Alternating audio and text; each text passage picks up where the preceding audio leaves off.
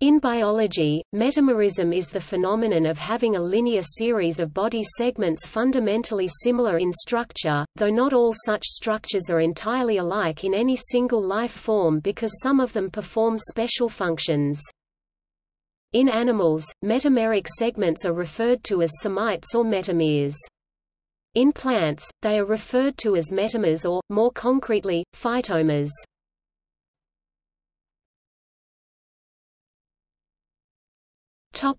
In animals. In animals, metamery is defined as a mesodermal event resulting in serial repetition of unit subdivisions of ectoderm and mesoderm products. Endoderm is not involved in metamery. Segmentation is not the same concept as metamerism. Segmentation can be confined only to ectodermally derived tissue, e.g., in the cestoda tapeworms.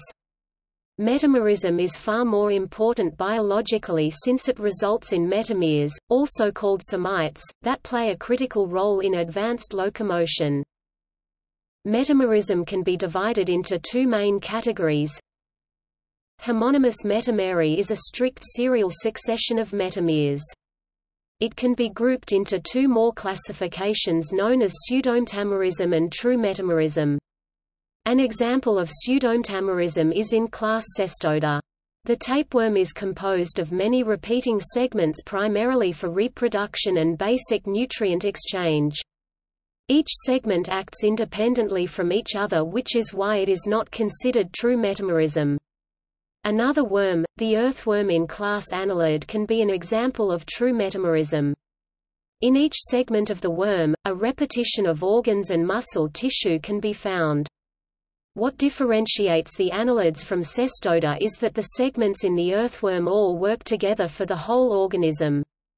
It is believed that segmentation evolved for many reasons, including a higher degree of motion.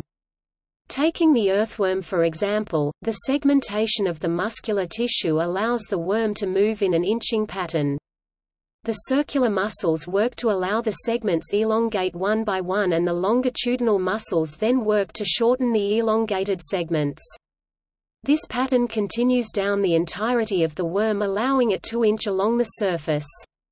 Each segment is allowed to work independently but towards the movement of the whole worm. Heteronymous metamery is the condition where metameres have grouped together to perform similar tasks. The extreme example of this is the insect head, 5 metameres, thorax, 3 metameres, and abdomen, 11 metameres, not all discernible in all insects. The process that results in the grouping of metameres is called tagmatization, and each grouping is called a tagma, plural, tagmata.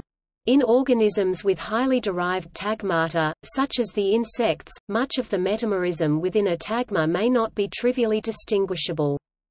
It may have to be sought in structures that do not necessarily reflect the grouped metameric function, e.g. the ladder nerve system, or somites do not reflect the unitary structure of a thorax. In addition, an animal may be classified as pseudometameric, meaning that it has clear internal metamerism but no corresponding external metamerism, as is seen, for example, in Monoplacophora.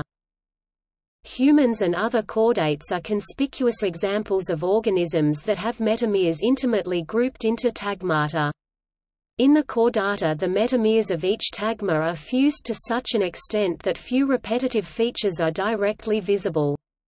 Intensive investigation is necessary to discern the metamerism in the tagmata of such organisms. Examples of detectable evidence of vestigially metameric structures include branchial arches and cranial nerves. In some schemes, the concept of metamerism is regarded as one of the 4 principles of construction of the human body, common to many animals, together with general bilateral symmetry or zygomorphism, pachymerism or tubulation, and stratification.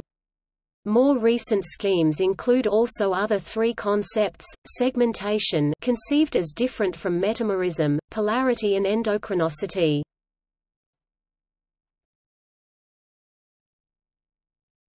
Topic: In plants. A metamer is one of several segments that share in the construction of a shoot, or into which a shoot may be conceptually at least resolved.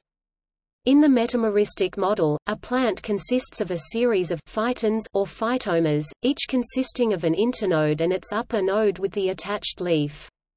As Asa Gray (1850) wrote, "The branch, or simple stem itself, is manifestly an assemblage of similar parts, placed one above another in a continuous series, developed one from another in successive generations.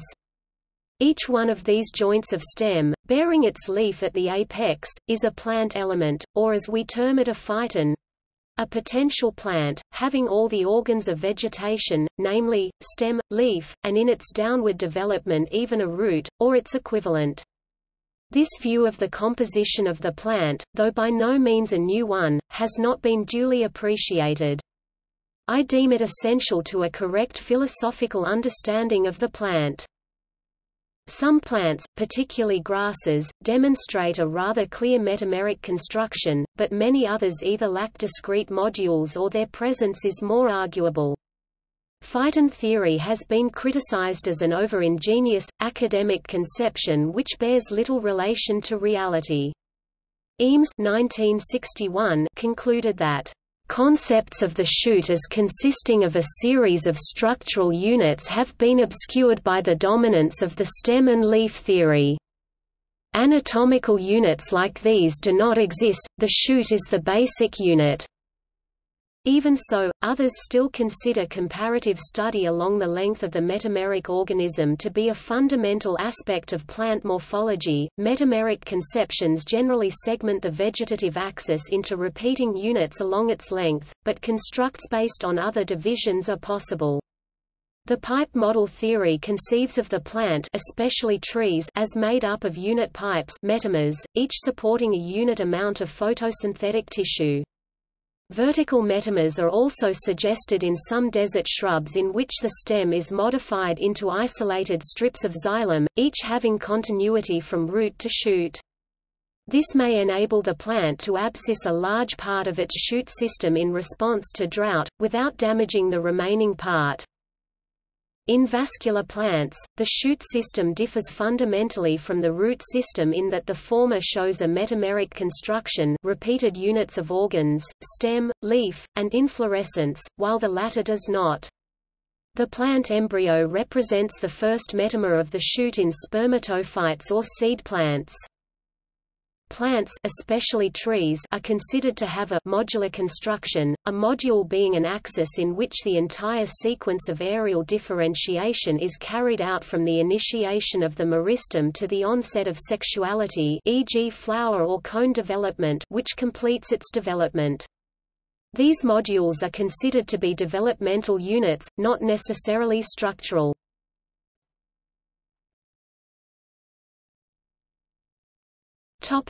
See also: